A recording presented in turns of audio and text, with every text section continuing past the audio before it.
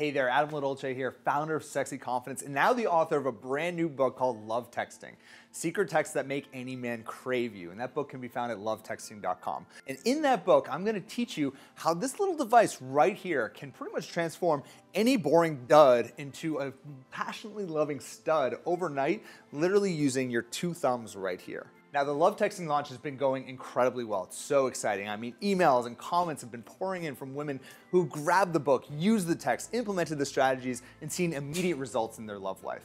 Now, this is the third video of this series, so if you haven't checked out the other videos, you can see them right here. You'll be able to see them up top. We'll leave some links to them.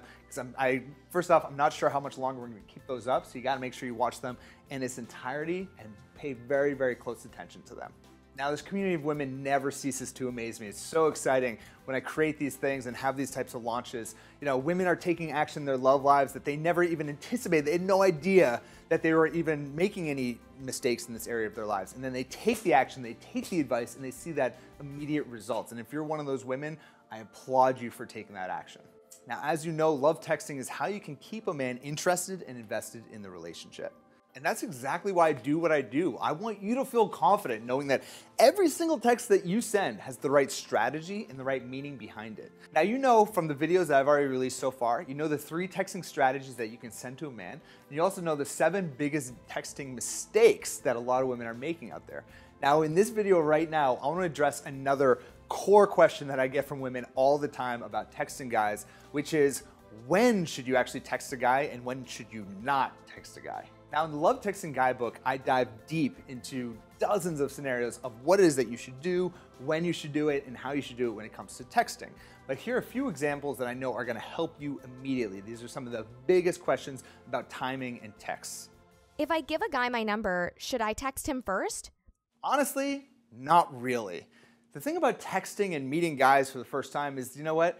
If you go ahead and send him that text before he texts you, then all you're doing is you're investing in him before he's had a chance to invest in you. Allow a man to make those investments. Allow him to throw out that text to a girl and wonder, is she ever gonna respond, right? Men are natural pursuers, and men subconsciously, we really do, whether we'll admit it or not, we want that feeling of wondering, like, is she ever gonna respond? Is she gonna get back to me? And then we feel rewarded when we do finally get that response. Now, of course, common sense will always prevail. So if, for example, like if he doesn't have your number, then of course you should text him first. But in most scenarios, if you give a guy your number, then don't text him first. Wait for him to text you. What should I do if he doesn't respond to my text? Just wait. Wait. Patience is so key when it comes to texting. I know it can be really hard, but you have no idea what's going on in that guy's life. I mean, maybe he's busy at work. Maybe he's on vacation. Maybe he's rollerblading. Who knows? He could be doing a ton of different things.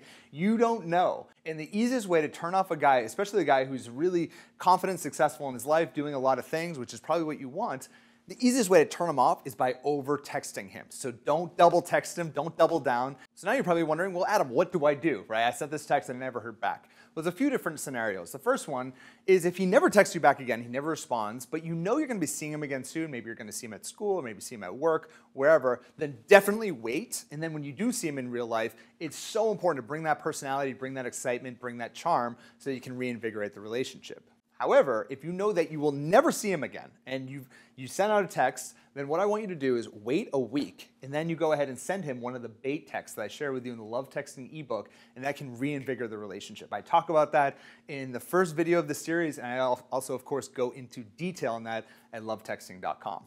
But whatever you do not go for the back-to-back same-day texts. He saw it, he read it, he just hasn't had a chance to respond, or unfortunately, he may never respond.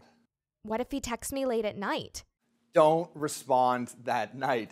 Let him wake up hungover, freaking out that he might not ever hear from you again because he's a total idiot, he got too drunk, and he sent you a text. So the next morning, of course, don't respond that night. The next day, the next morning, send him this text. Hey, drunkie, rough night? It's playful, but it also sets your standards for the type of girl you are. I mean, don't apologize. Don't say, oh, I'm so sorry I wasn't up to respond. Nothing like that, right? You're the type of woman who doesn't take that crap, right? You don't stand for that. So by sending this type of response, it's not too strong. It's not too pushy, but at the same time, it does set your boundaries for the type of woman that you are. Finally, as a bonus, as part of this video, I want to just throw in 2 times when specifically I don't want you to ever text a guy ever again. The first one is when you're upset.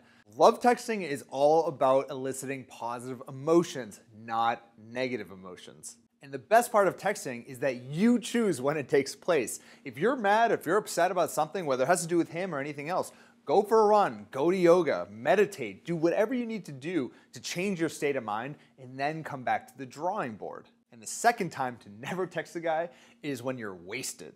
Listen, I get it. You go out with your friends, you're having a good time. Of course, you want to text either your boyfriend or a guy you've recently met when you're drunk. But if you are really drunk or really, really wasted, then it's probably not a very good idea. It's going to come off the wrong way. You're going to text him something that you really didn't mean. And if you want to come off as a nice girlfriend material, which you definitely do if you're in a relationship or just recently met a guy, then it's really important not to text a guy when you're in that type of state of mind. Position yourself the right way, and that's going to avoid these types of these awkward scenarios the next morning when you wake up and read what it is that you sent him.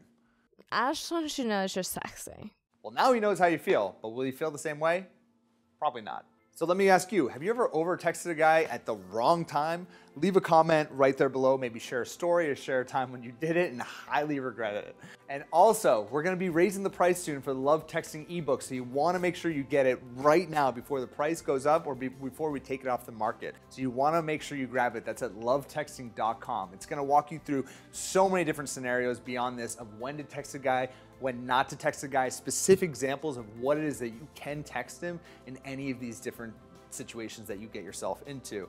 It's designed for women who are, of course, single, and of course, it's designed for women who are in long-term relationships, and it's gonna help you elicit those incredible positive emotions that you want to elicit in a man. Go to lovetexting.com and check it out. I'll see you there.